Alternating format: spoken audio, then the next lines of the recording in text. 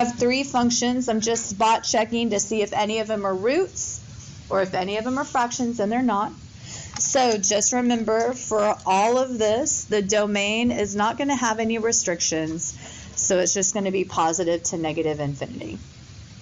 All right, so we're going to add functions f and g.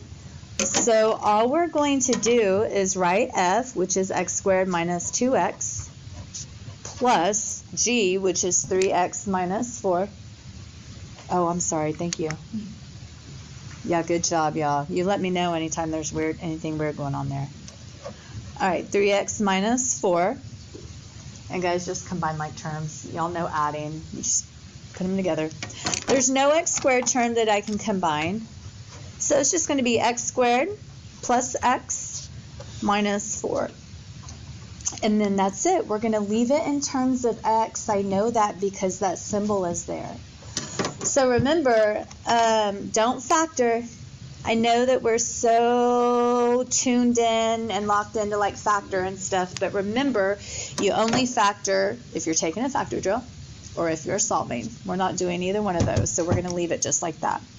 All right, let's go ahead and subtract. We're going to subtract these two. So it is going to start out with f one more time. So x squared minus 2x minus, and then of course I'm going to drop h in the parentheses.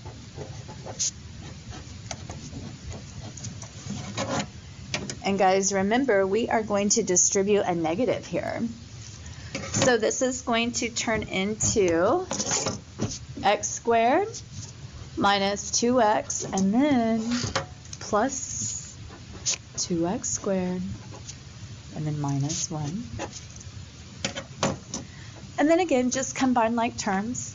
So we're going to have a coefficient of 3 for that quadratic term, and then minus 2x, and then minus 1. And that's it. So I do know that you guys did a little bit of this early in Algebra 2. So this should be just a review. It should be kind of all coming back to you. Let's level up a little bit. So now we're going to take both of these and we are going to multiply them and divide them. And I did not write this down, guys. So A was add, B was subtract. What did C say in your packet? F and G? Okay, thank you. And we're going to leave it in terms of x. And remember, parentheses are our friends in higher level math. So we're just going to set both of these in parentheses. And we are going to be foiling this stuff out.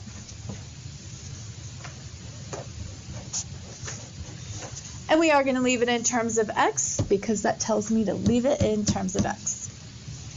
Okay, let's FOIL.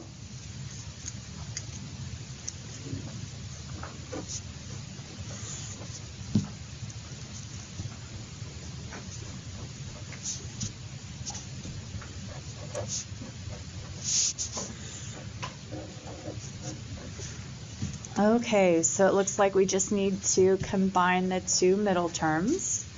So that's going to be a negative 4x squared minus a 6x squared. So we're going to have 3x to the third minus 10x squared plus 8x. And again, guys, just a reminder, the domain here was negative to positive infinity. Okay, so I did not write letter D. What does letter D say? H over which one? All right, here we go, guys. H over F, and we're going to leave this in terms of x. Okay, so just remember the denominator cannot equal 0. Let's see what this ends up looking like. So I'm going to draw a fraction bar.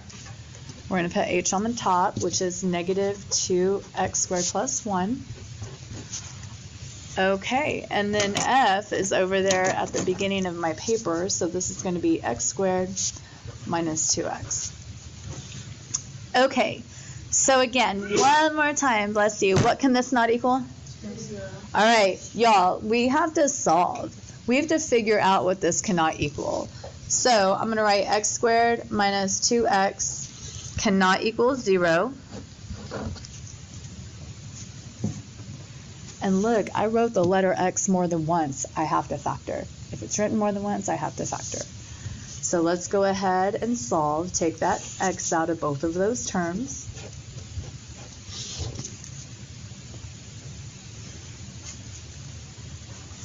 Okay, so there's two things that x cannot equal. This single x cannot equal 0. Look in the parentheses. What cannot x not be in the parentheses? Very good. So it cannot equal 0, and it cannot equal 2. Two restrictions, 3 pieces to the interval notation. Interval notation always has one more than. 1 more than 2 is going to be 3 pieces. So here's what my interval notation is going to look like. We're just going to start with negative infinity, wrap it up to the lowest restriction, which is 0. Pick right back up where we left off. Go to the next restriction, which is 2. Pick right back up where we left off and take it all the way to positive infinity. Okay, let's talk about this fraction. It's division, but guys, it's a fraction. I am going to rewrite this down here, and I'm going to go ahead and write the factored form.